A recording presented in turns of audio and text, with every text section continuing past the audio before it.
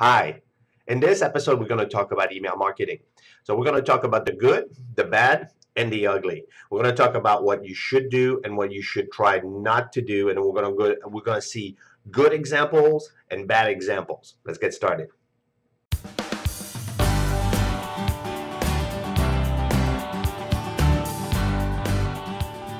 Okay, so how we're going to go about this is I'm going to show you three, actually four or five of them, and I'm going to start with the great one, the good one, and why they're good, and why you should do the same thing with your email marketing, and then we're going to progress into the bad one and the things to avoid at all cost.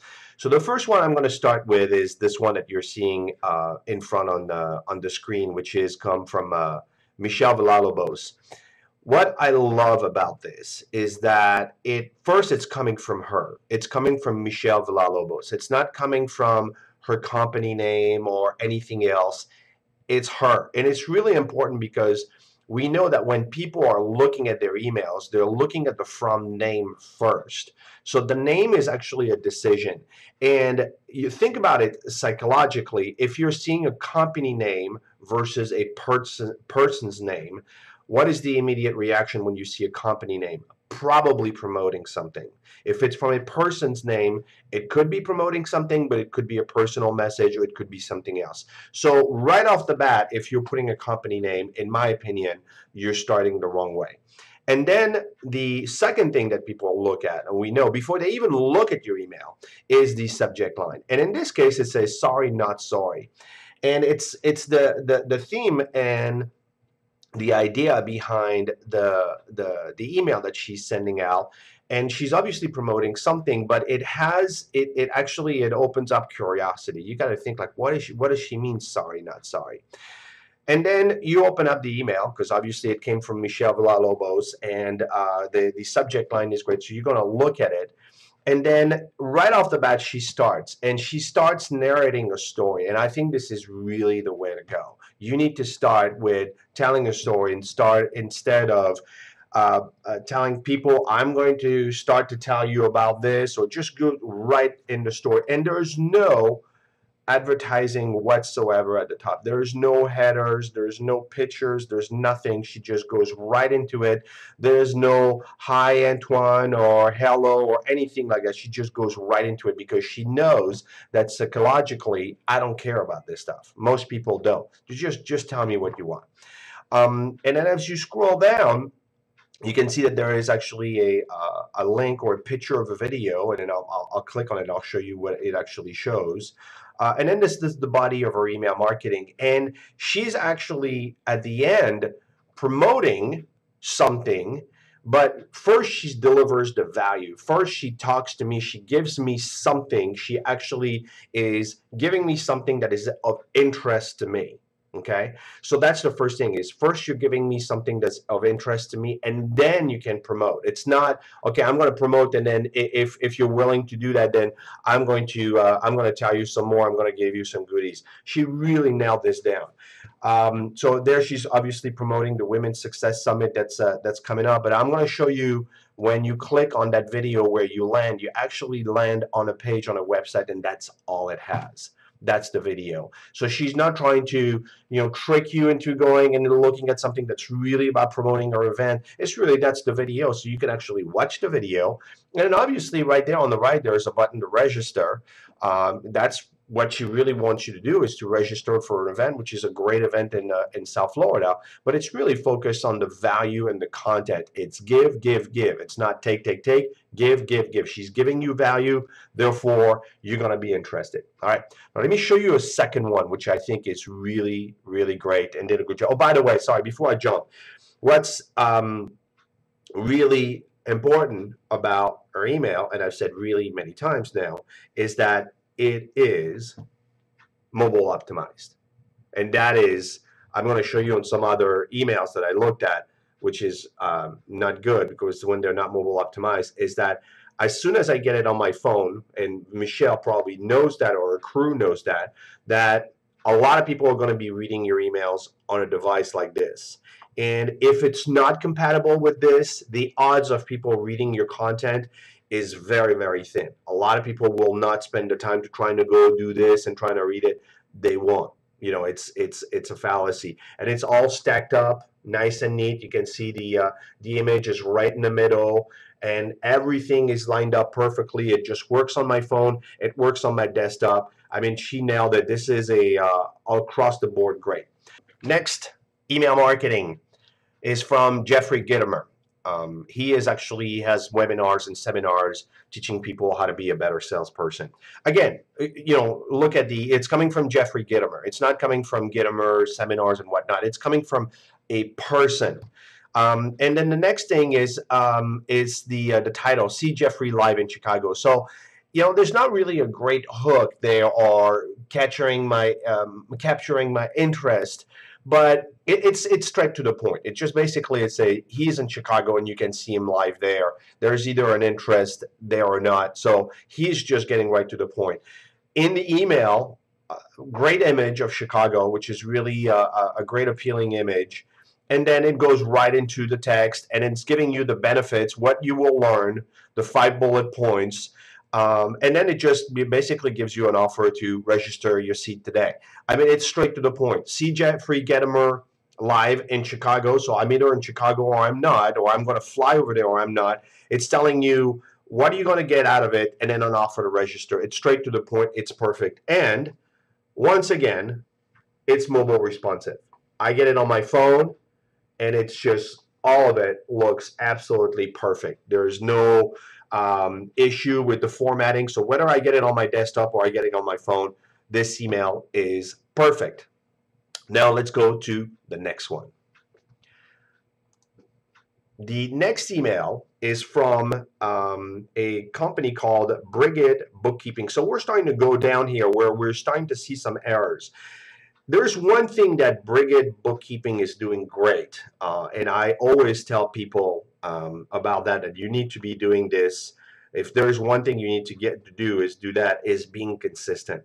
They are extremely consistent. Their email is every week, bar none. She never miss a beat. And then I have to give her that because it's a lot of work doing email marketing, and I haven't seen them missing an email any week. So here's what I'm seeing here, and then you're starting to see by the way, I'm sorry, I love Brigid Bookkeeping. I think they're a great company, so I'm picking at you. I mean it with love. You see the thing here is that they actually are the name here, instead of being Elizabeth Manso, is actually say Brigid Bookkeeping. I am going to say that if you actually use Elizabeth Manso, you will probably get a better return on your delivery rate and your open rate than using Brigid Bookkeeping. That's going to be my. I am going to say that knowing people psychologically, if they say Brigid Bookkeeping, especially at the time of day and the day you send it, I'm going to say that they'll be more willing to open it if it's coming from Elizabeth than if it's coming from bookkeeping. Here's the thing about this email. Brigid Bookkeeping is sending this email on Sundays. Okay, so they've picked that day, and you know, I don't know. We'd have to look at the number whether it's working for them or not. But they're sending it on a Sunday, so you know you got to think about psychologically. Do I want to read about bookkeeping on a Sunday as opposed to opening an email from Elizabeth? And then you could see that in the title, they actually got it. Selling your business, read me first. So it just tells you really what this email is about. So I know that if I have an interest into this, I can open up that email and then read it. Now, if you get into the body of the email for Brigid Bookkeeping, here's the issue that I see for me is this big old header. I would highly recommend that you get rid of it. I don't think it adds anything. I think it takes away. I think I have to deal with this big old giant banner first before I actually even get to the content. I think the banner is all about you. It's not about me. You're not, you just want to plaster your look at my big name, and I was like, well, I know it's you. And if you think about in terms of Jeffrey Gitomer or Michelle, like they're not putting their logo right in your face and saying, look, it's me, it's me, it's me. They're like more, hey, I'm going to provide value first. Okay, so that would be my my take on it. And then the next thing in this email is that it's a 2-column email, which means that there's a little column with Elizabeth on the left, and then there's the content on the right. Now, the issue with this is that it looks great on a desktop, but it doesn't look good on a mobile phone. It just doesn't. It's just way too small, and you can, it's difficult to read. See how this really got squished to the left, and then it's like I have a hard time. I have a hard time reading it. So I would put this small column on the left. I would put it below, and I would remove the header. Now, especially in the case of this email, which is actually sent on the Sunday, so the odds of someone reading this email on a mobile device is really, really high. Now, what is great, obviously, is if you click on any of the links on our email, you actually you get to go to the website, and the website is mobile optimized.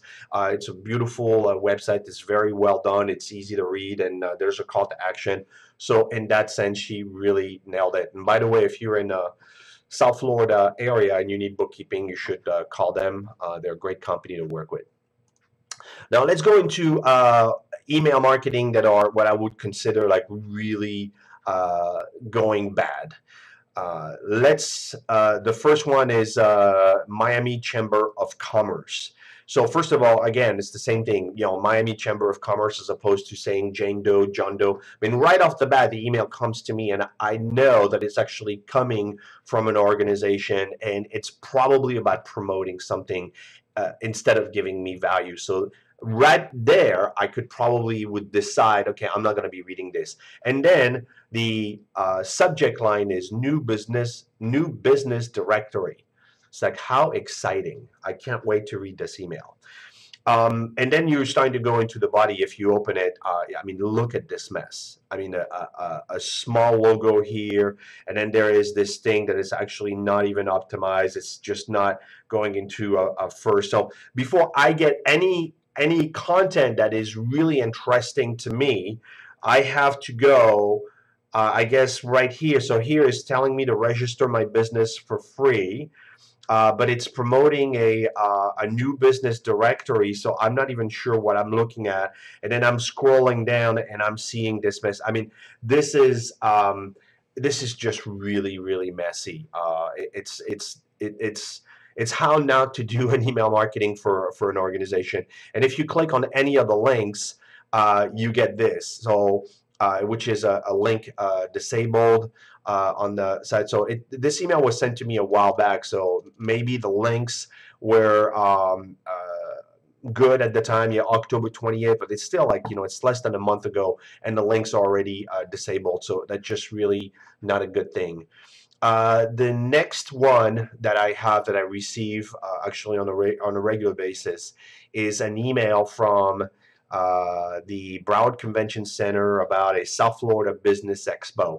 So look at the title: free VIP tickets for 2 days Biz to Biz Expo from 3 to 8. I mean, it's just really, really long title, which is going to be cut off in a lot of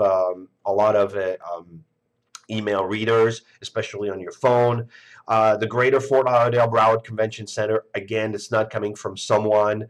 And then if you can start to see it, it just looks for me like a flyer more than anything. It's just not really a great way to lay out an email blast to send and have people register. It's just, for me, it's messy. It's a little bit sloppy. It's just trying to convert a flyer into an email piece, where that's not what an email piece is. It's like, you got to get into, you got to look at the Gittimer. It's like, okay, what is it? Where is it? Why should I attend?